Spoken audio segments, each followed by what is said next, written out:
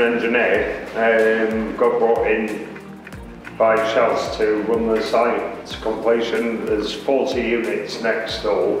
Where you stood now will be a demolition in about 8 months' time for a further 9 in this unit. So we'll go out on site because it's a lot easier to explain out there. Yeah. Let's do it. Yeah.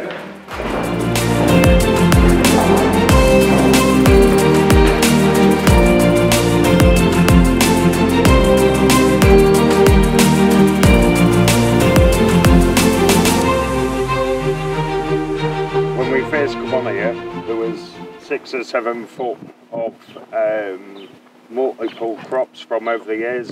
You know, a lot of vegetation which we stripped away, stacked there at the side for processing and reuse later. We removed the topsoil underneath the plots, stacked that to the side for later reuse. The material that's gone in there is for a piling platform to support the weight of the rigs on there and the cranes. And that will be piled from the 6th of September. They're mobilising to site. So we're only basically stripping away what we need to sort of reduce costs. Bring in recycled material which will be later used to raise the levels for the road that you can see going sweeping round up the site. So there's 5 plots along here and then a further 5 on just this side of that stockpile. We'll take a walk up and down there. And what about, right at the beginning, to understand the feasibility of the ground? Yeah. Big site. Basically, you have a site investigator who tells you what to read. But beneath this, you've got about a metre of the tidal deposits, and then there's a band between 2 and 5 metres thick of blue clay, which is incredibly soft, hence the piling. Right. Oh, okay. Yeah. So what's the piling? What's the piling for? Is it all the foundations? Yes. Yeah, to keep the area tidy, so the trucks coming in and out have got something that's clean to drive on. And then on there, so you have a 200 slab across the garage, and it comes down and forms part of a strip footing. So that sort of spreads the weight across the entire area. Whereas on the house, you've only got strip footings, so it's 600 wide, and then the weight of the house pushing down. So they're supported on the piles. Right. So how many houses will be on here in total? From here, 40, and from the just behind the silos there's a further 9.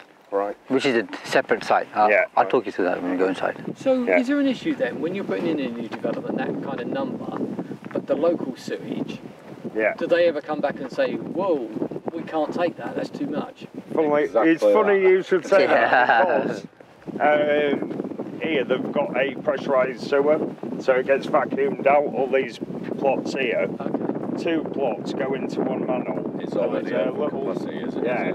Right. And that was designed for that estate, well, for the first estate, that's what it was designed for. Then they bolted these on, then we asked to go in there, and they said no, so now we're having a new sewer going through the allotments just here, onto the main network. Okay. Yeah, so that's going to be a big operation, but that's angling water. Yeah, so it should. There's no doubt of doing it a really good deal. Really cheaply. Well, that's their problem, because we pay an infrastructure charge. I believe it's about £500 per property. Right. And because they've got nothing to connect onto, that's their issue. Oh, right. Yeah.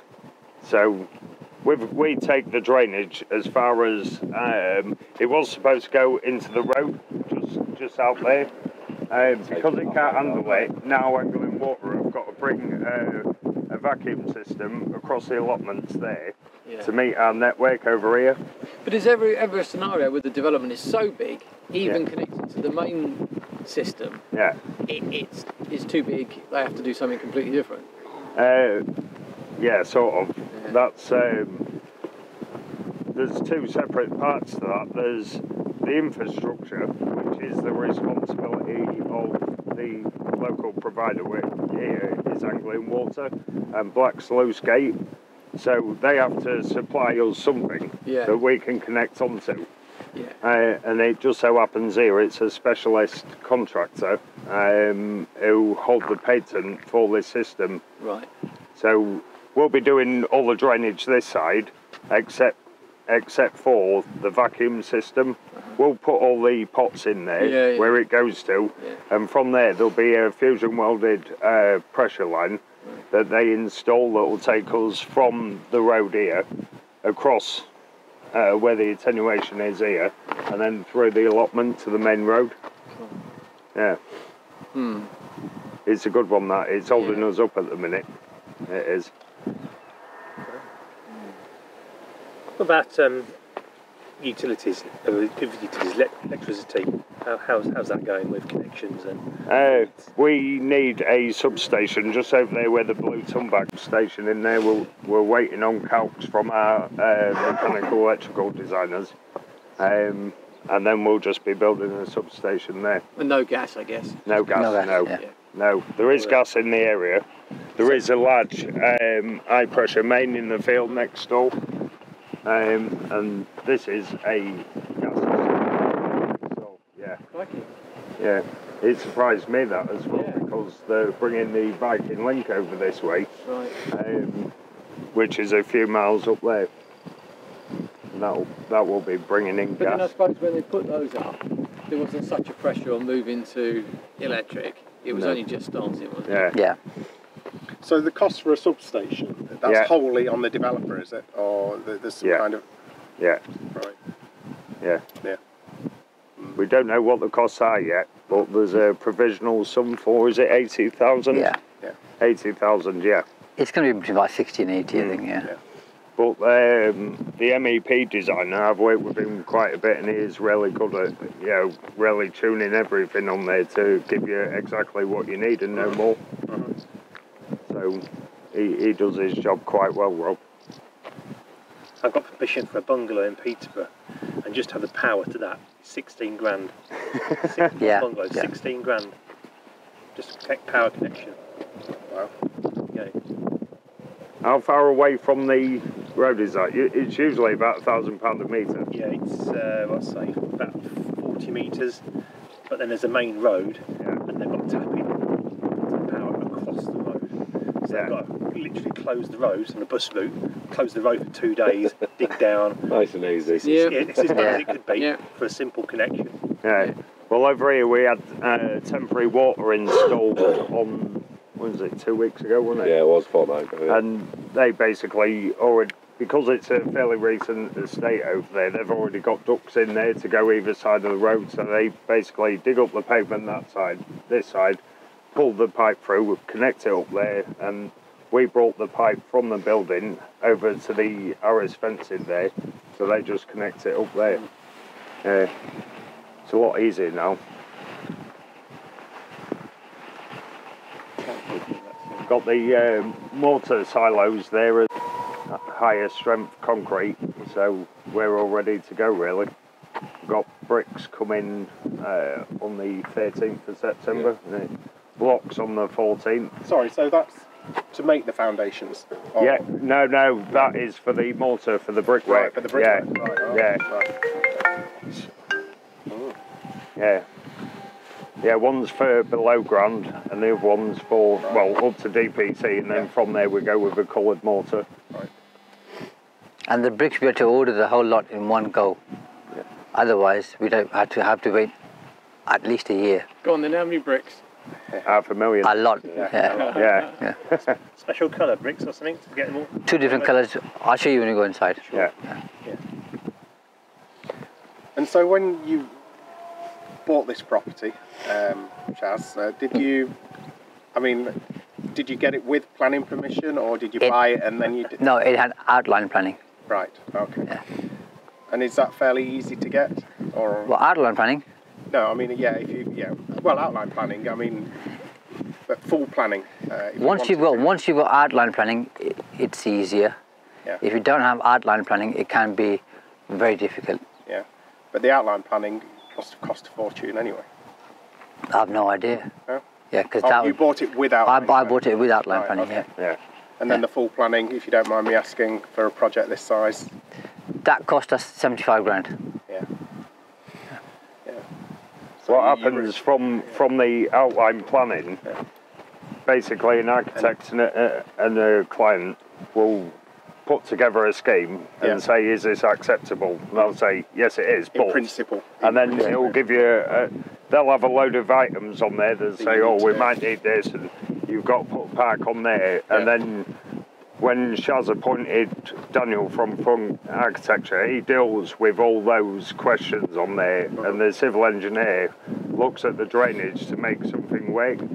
So you work with all the local authorities, highways, the power networks, water, everybody gets a say in it.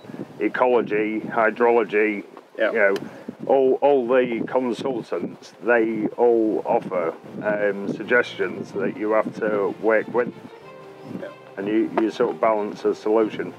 So 70 odd grand for the full planning. Yep. And how many units is it? 40. 40.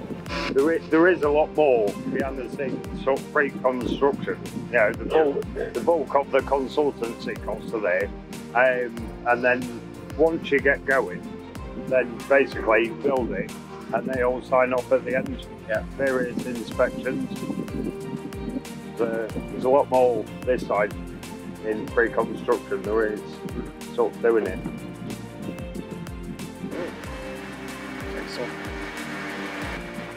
You can burn a lot of cash, Tony, very quickly. Oh yeah.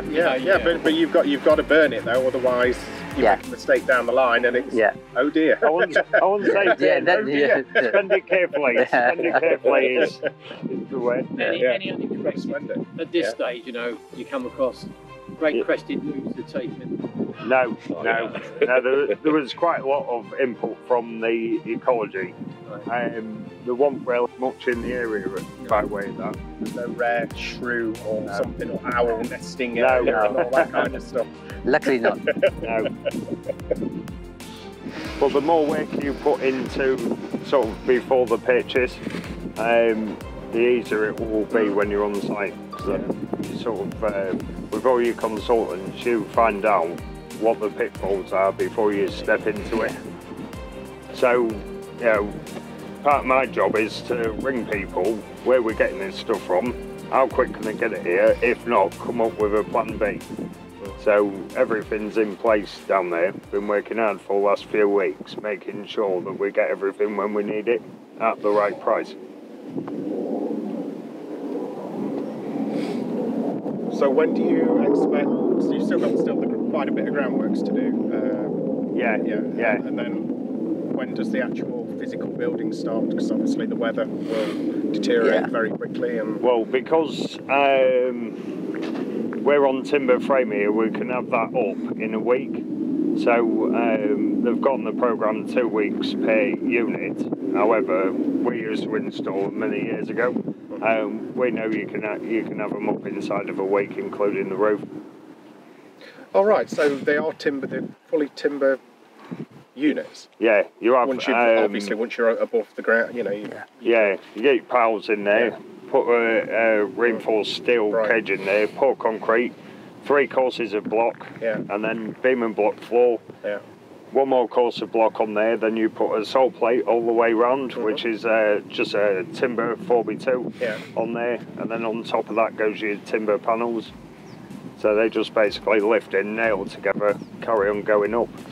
And those, in terms of, obviously it's a new build, so it'll have all the energy performance and stuff, but mortgageability is perfect for those. There's no problem there. There's a few lenders who might not be interested, but 95% are okay with it. They're very well designed. Once you've done the legwork below, they're all quick. You've got a speed there, that's right. Cost is very similar to standard. Right. So why did you go for that? Just the speed. Just the speed. Just so you can. And their longevity. Sorry, you know, they're going to last. You know. The HMR I've done is 120-year-old property. You know, and it's still fairly. Fairly good nick. They're going to be. Are these likely to be Oh yeah, around in years or whatever. Yeah. They got the brick cladding, haven't they, as well? So it's all around it. Right. Because the structure is the timber. It's the brick is there just as a rain screen. Right. That's all. It's all insulated, and air tightness membrane is on the timber. I see. So that's your building envelope, and then the bricks there just make it look better. Is it? Yeah. Okay. Interesting. Should we go inside? Yeah.